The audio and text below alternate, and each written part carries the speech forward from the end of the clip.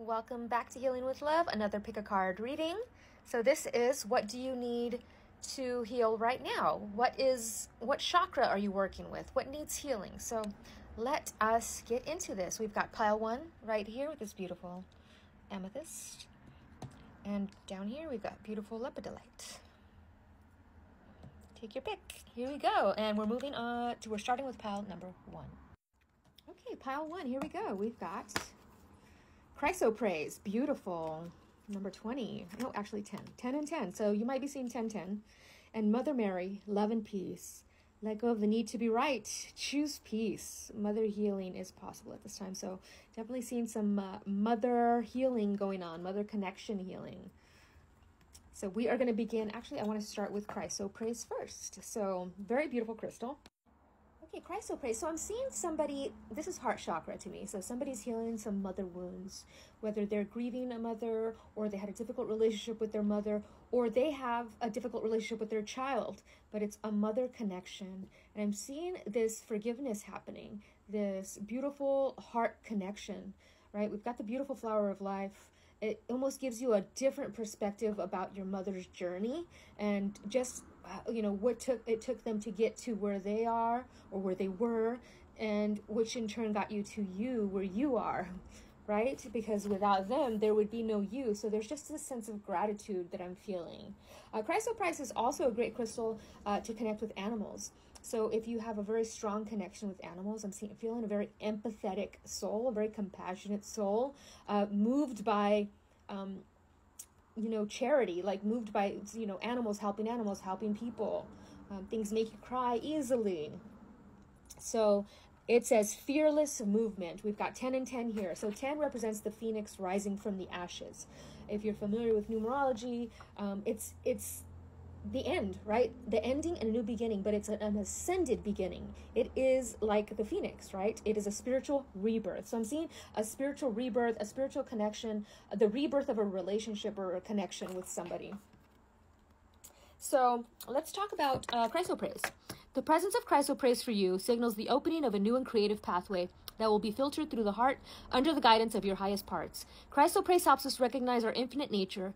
If we embrace unconditional love, and being of the green frequency guides us in allowing that to come into the physical world. Chrysoprase is very much about following your heart. Practice that often creates the most beautiful things in the world, but in order for it to do this, personal power and individual spirit must be taken along on your journey. These are the yellow and white energies of Chrysoprase and her most beautiful gifts for you. It seems you're ready for action. Link the crown, heart, and solar plexus chakra together each morning with light and fearlessly manifest the waves of movement that come to create. Please note also the Chrysoprase is an action stone. Do it, do it, do it, and do it.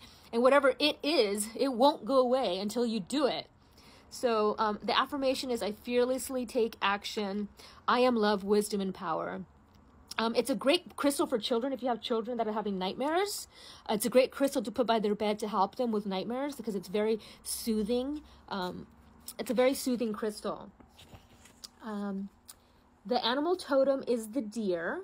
So the key words are fearless movement, action. So moving without fear, not being afraid to move forward, right? Taking action.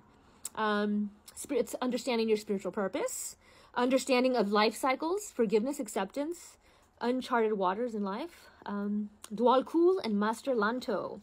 So I want to just take a minute to read the deer for you guys. So the deer talks about if you've been involved in some aggressive, negative circumstances and need to seek out safe, nurturing situations and people. More than ever, you need to trust your gut instinct. You're poised for an enticing adventure, one that will take you down many different paths and lead to many important insights.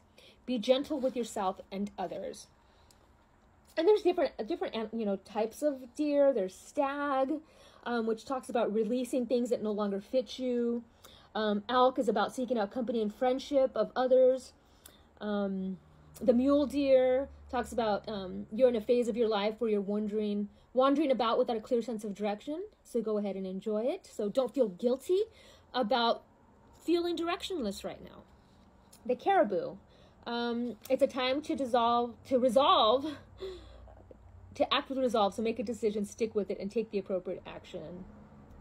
So very powerful message with this. So definitely seeing heart chakra, forgiving, the heart chakra opening up. So you might be feeling a lot of anxiety in the chest area, or heart beating really fast.